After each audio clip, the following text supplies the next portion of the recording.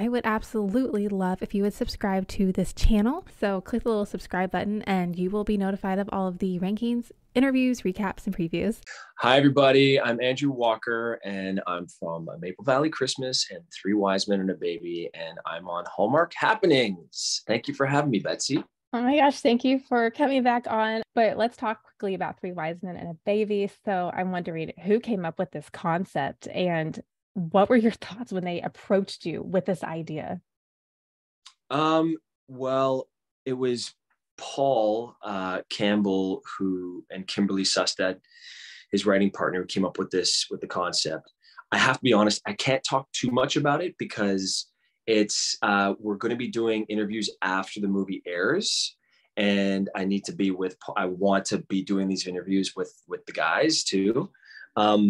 But no, Paul and Kimberly came up with the idea. There was some murmurs about us potentially doing like a Three Men and a Baby type story, and they just took it, ran with it, and came up with the script, and the story is beyond anything I could have imagined, and it exceeded all expectations. And also getting to work with those two guys, was really, really special.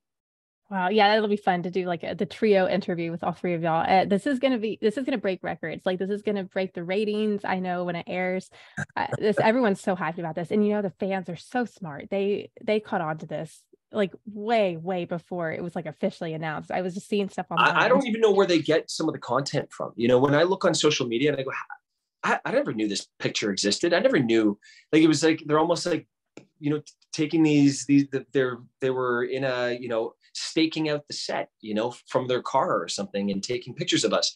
There's things that pop up in places that I feel like I was never even there. I never even took that picture. Fans, yeah, the fans, but that's the beauty of these fans, right? Hallmark fans are the best fans in the world. Like we are so fortunate to be doing these movies for the people that watch these movies, and our community is only growing. These movies, with how diverse the storylines are now, and integrating, the movie that oh my gosh, I'm blanking on Benjamin Ayres did about the girl with Down syndrome. Like, Hallmark wasn't doing these stories. They weren't doing these stories a year and a half, 2 years ago. But now they're doing these stories. They're starting the Mahogany Network, which is that extension of Hallmark. And these are all things that just needed to happen. And I think that it's so good for the network. It's so exciting for us as actors on the network to be able to work for a network that is all inclusive like this, and really is trying to broaden the storylines and bring in, actors that are, look at Peyton List, fresh actors, fresh faces, and so I'm just feel like I'm a passenger on this incredible journey with a really exciting network. Yeah, it's amazing. Kudos to them. And I think like when someone like you've done 20 plus of these movies, I think to keep bringing back these like veteran, like such beloved actors, you've got to give them something new and something fresh, because people love that, and the actors as well. So I think it must be so fun for all of y'all to be like, okay, what's coming out next? What script are you going to offer me next? I know.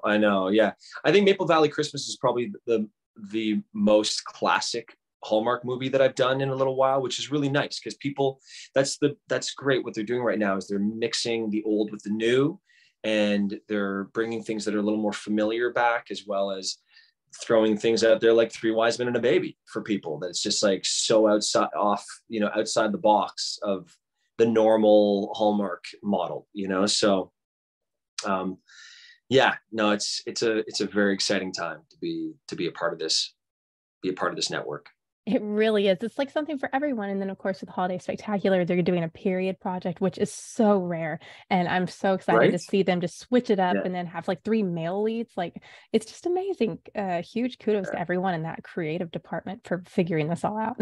Yeah, it's Wanya, and it's Wanya Lucas, Lisa Hamilton Daly, all the marketing girls, Annie Howell and Maureen Barrett, and all the execs, Jennifer Kramer and Samantha DePeppo and Liz Yost, and of course, it's funny because Randy Pope is like the only like guy now left there, but it's all these insanely smart women that he's surrounded around now. And you see what I was saying it to my wife when we were in New York. I was like, see what happens when, when a whole bunch of women become the network exec, become the hierarchy at the network.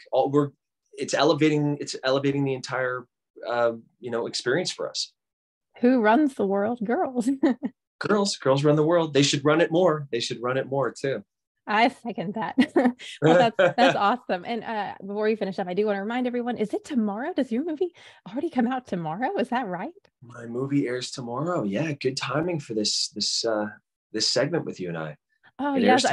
That's amazing. Everyone tune in to Hallmark Movies and Mysteries tomorrow, November 5th. That's a Saturday. You don't want to miss Andrew Walker and A Maple Valley Christmas. It's going to be awesome. I love that they're still giving the fans who want the classics that. So this will definitely appeal to syrup fans and classic Hallmark fans alike. Oh, yeah. But I do have a quick question before we finish up. So we can't talk much about Three Wise Men and a Baby, but that video you put up, were you like shocked at like the response? Because I mean, it was breaking the internet. It was crazy. Yeah, no, we right when we put those elf outfits on, we knew we wanted to do something fun with it. Tyler just went right. He just got right after it. Like Tyler's he's a filmmaker, he's super talented, and he was just like, he knew what we had to do immediately. And so he just got to town on like videoing. He took, and then Paul videoed him. I was videoing the both of them shooting their things, and then Tyler edited together. And yeah, it was, I think Tyler got like 120,000 likes on it on TikTok or something, so it was, and we have a few more little nuggets that we're going to spread over the course of the next 2 weeks, and some BTS stuff. Thank you so much for listening. Don't forget to subscribe to this channel if you love all things Up TV, Hallmark Channel, GAC Family, basically all of your made-for-TV movie channels. Click that subscribe button so you don't miss out on any of the previews, the recaps, or the interviews. Until next time, thank you so much for listening to Hallmark Happenings. Have a great day.